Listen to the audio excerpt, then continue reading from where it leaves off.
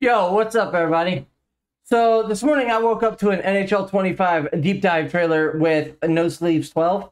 We're gonna take a look at it. Like, subscribe, all that stuff. Let's go. All right, guys, let's get into it. Here's No Sleeves with the news. Hockey Ultimate Team in NHL 25 is getting some big upgrades, starting first with the new Hut Wildcard mode. In this new draft-focused mode, your team will have a salary cap, which is just one of several things that you will have to consider when drafting your team. Another is what players you want to bring from your collection, as there are wildcard slots in your lineup that will allow you to bring certain amount of players from your collection to complete your team. The number of players that you can bring from your collection is going to change each season. Now, Hut Wildcard games can be played online or offline. They will also be rotated regularly with different event types and rule sets, so you'll always have a fresh way to play. On day one, it may be 5v5 with 3-minute periods, and then it could be something else entirely the following week. Now, completing games in Hut Wildcard, Squad Battles, and Rival modes will now reward you with XP that will all work towards one new unified XP progression path. Okay, just like MLB 24 the show. Here on the XP path, you'll earn rewards that include packs, more XP, coins, and cosmetic items.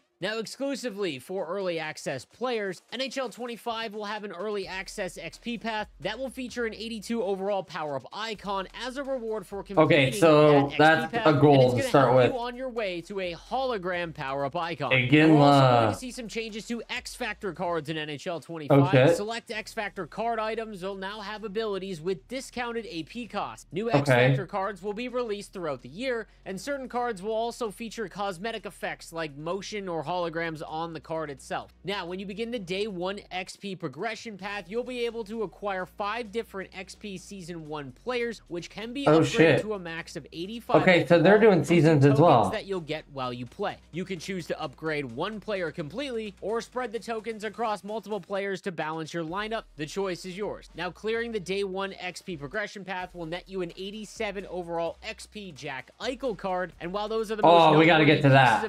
We're doing that. There will be some other things that you can unlock as because we are off that day. XP progression path of the year. Also coming to Hut Rivals, we've got an all-new dynamic leaderboard that will track all of our Rivals games. If you want to go hands-on with the day 1 XP progression path plus everything else mentioned here, make sure to pre-order the NHL 25 Deluxe Edition, which includes 7 days of early access. Dude, I'm excited. I got it. It went through today. Much more. And this was just a taste of I paid it back when they did the Jack Hughes, but we had issues. For more info, and I'll see you on the ice when NHL 25 launches in early access on September 27th. Yo, dudes, I'm excited. I'm kind of excited for the new stuff that they're trying to come up with, but I don't know.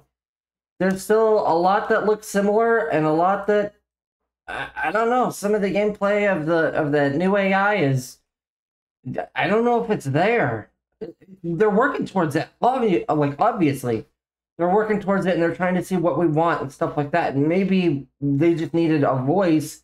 I kind of wish that they put out a beta so that we could test it and let them know through the official Discord channel. But they didn't let us have a chance to do that, so we can't actively help them. We can't help them help us. So, let's see what they got, and let's do it. Like, subscribe, all that stuff. We're gonna do a 12-hour stream on Friday at 2 p.m. Central. That's when the game comes out.